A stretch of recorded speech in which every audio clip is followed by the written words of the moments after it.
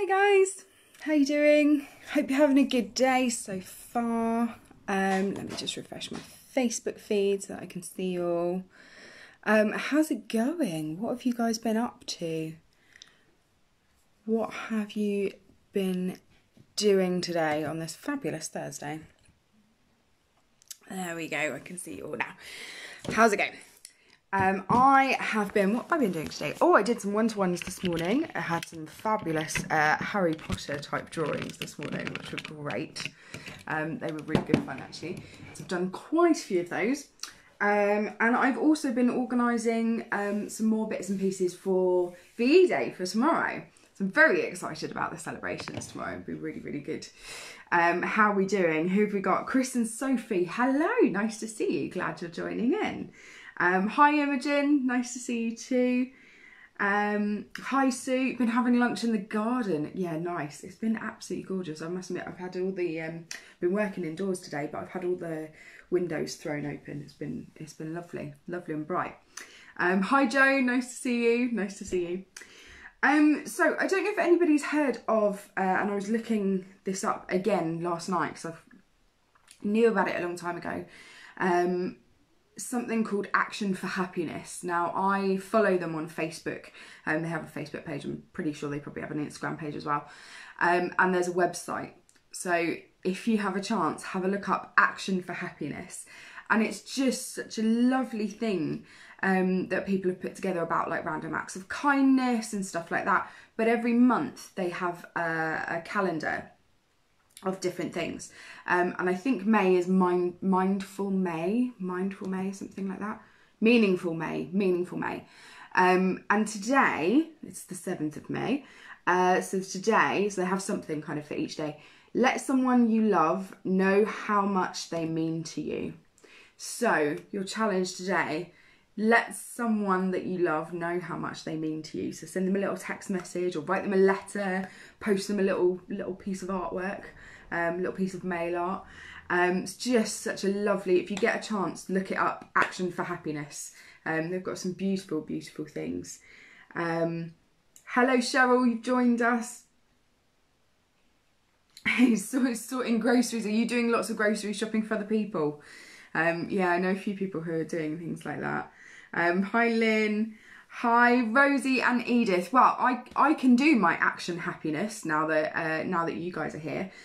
So my Action for Happiness today for my Meaningful May is to tell little Edith, who's watching, who's my niece, how much I love her, because I love you lots and lots, and you are just so crazy and weird and wonderful, and you make me laugh, and your little videos that mummy sends me are amazing. So I love you. That's how much you mean to me. So I've done my Action for Happiness today now. I can be happy.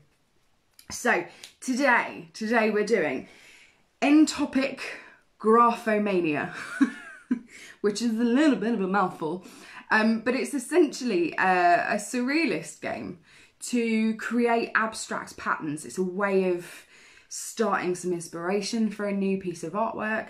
It's just something to get the mind going and looking for kind of patterns in things. So hopefully you guys have got some kind of page from an old book or a magazine or newspaper, something with lots of words on. And I'm going to use felt tips. I'm going to use coloured felt tips so I can really see the pattern that we're going to put on top of this.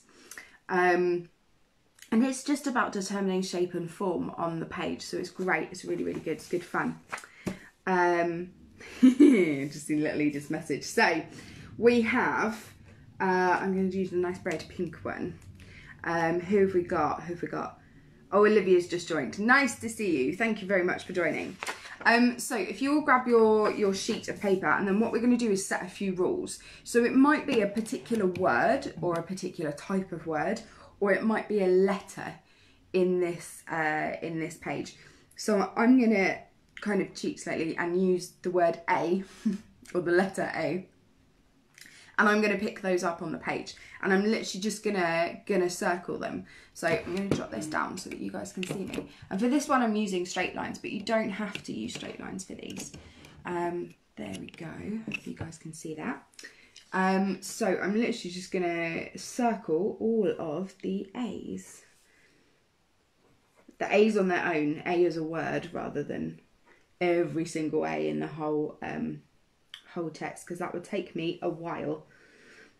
So you guys might pick a particular word if it's a magazine article about a particular subject. There might be a word that you can pick out that's in there quite a few times.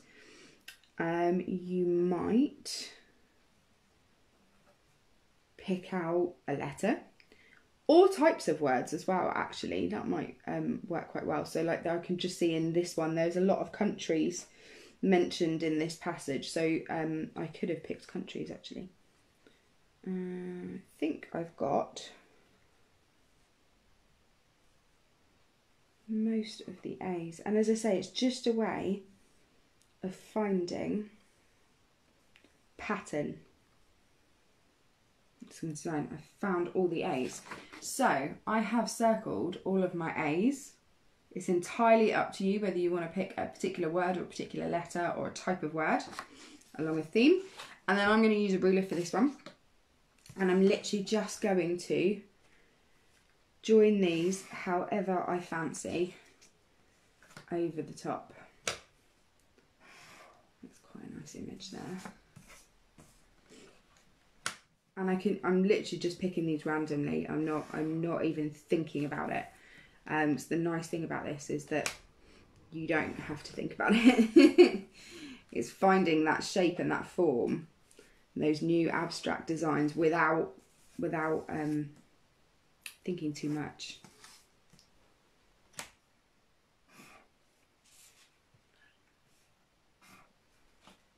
So it's a nice easy one today.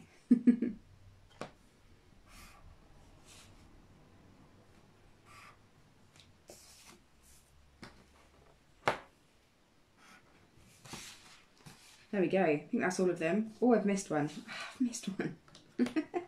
There's two really close together.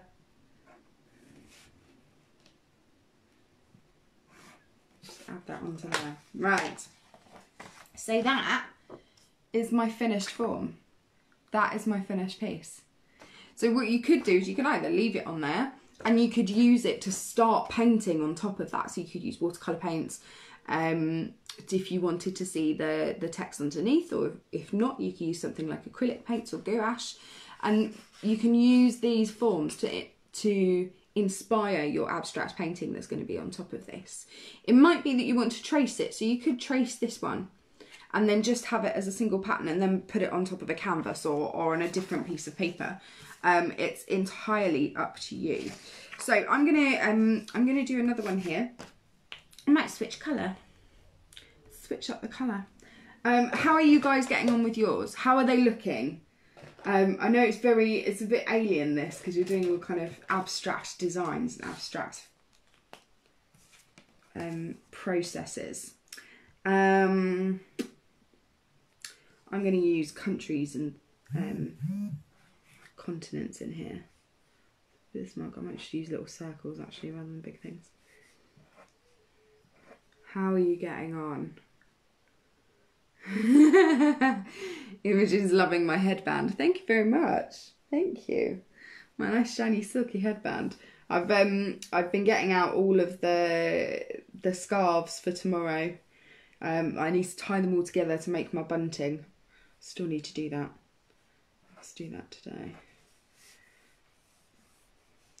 So what have you decided to pick? I'm using countries in this one. Obviously the other one I used A. What have you picked? I don't know what book this is from. It's a very old book about, I think it might be about the fall of the British Empire, actually. There we go.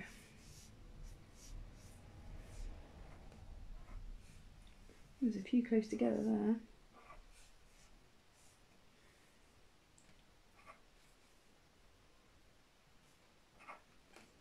Okay. Oh, we've got quite a few in that one.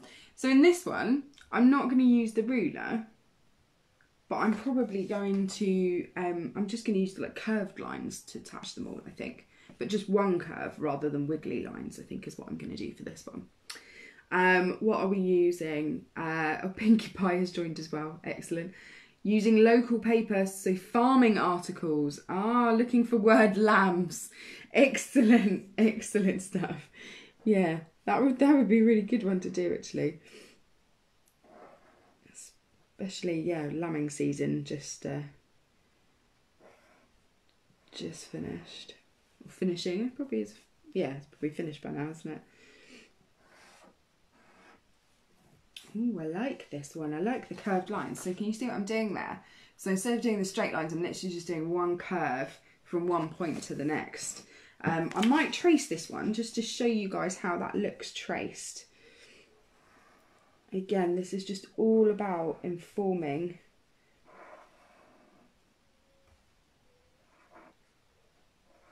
a painting or a pattern and getting that abstract design, because I know some people, especially when they come to the studio, can find doing something abstract or doing an abstract painting that they would really love to do, but actually find it really hard to get into that mindset of, I've got a big blank piece of paper in front of me or canvas in front of me, what am I gonna do to it, what am I gonna put on it? So people find it really hard to get into that kind of abstract mind. So doing kind of little games like this, where it just helps you find a pattern, find a design, to start an abstract painting, can really help that process. And it's good fun as well. So I'm going to trace, I've got a little piece of butcher's paper here. So I'm just going to put that over the top and then trace that design so that we've just got the pattern. I'm not going to do the circles either. Keep still, keep still. There we go. Actually, I love working with this butcher's paper as well. It's really nice to work with. And paint on top of. Get a completely different feel with a different piece of paper.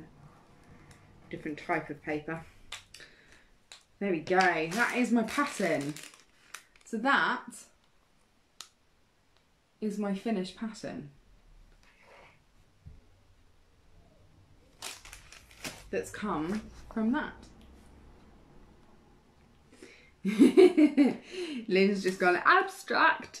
Yes, I know. See, this is what I mean about abstract. People can find abstract really, really tricky and really hard. But actually doing things like this where you can find those kind of patterns and then transferring that to a canvas or a piece of paper and then picking colours that you know go together and using those shapes that you've created to make an abstract painting can really, really help. It can really work well. Love doing those. So you can also do kind of a couple on top of each other if you wanted to. Oh, I like the look of that actually. Just placing that one on top of the other one. Hopefully you can see that. That's see through. So if you wanted to then, so I've used countries in this one, but if you wanted to then use a letter, a particular letter or a different theme, you could also do that and use a different colour over the top if you didn't think it was enough or it was a big enough pattern. It's a really nice way of working. Really, really love way of working. It's a good, good surrealist game to do. So I'm going to take photos of these, and I might transpose that onto a bit of tracing paper as well, and I might do another one. So tomorrow, what have we got? Olivia's joining all the dots together. Excellent, excellent. Take pictures of your finished piece. It'd be really, really nice to see how they come out. So tomorrow, in celebration of VE Day, it's the 75th anniversary of VE Day, marking the end of the Second World War in Europe. We're going to be making tomorrow our very own Union flag. And we're going to be using all sorts of mixed media for it. So any pens, any paints, any glue, craft bits, anything you can in red, white and blue, bring with you, and as large a piece of paper as you can find. That's what we'll be working on tomorrow. It might be, as I was saying about working on different papers, it might be something like this. It's like a butcher's paper, or like a big wide big sheet newspaper. something like that and that you've got would be really cool to work on as well. It doesn't just have to be plain paper.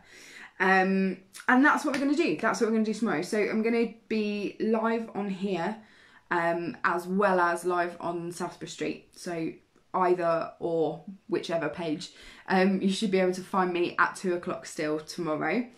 Next week, we're going to be doing some more paper craft stuff. I promise it won't be as hard as the stars that we were folding, and there was something else that we folded last week. Oh, the flowers we did, didn't we? The last time we did paper craft. I promise it won't be as hard as that.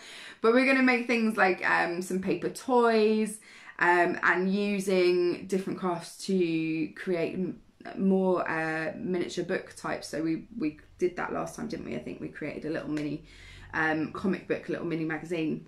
So we'll be using different ways of doing that as well.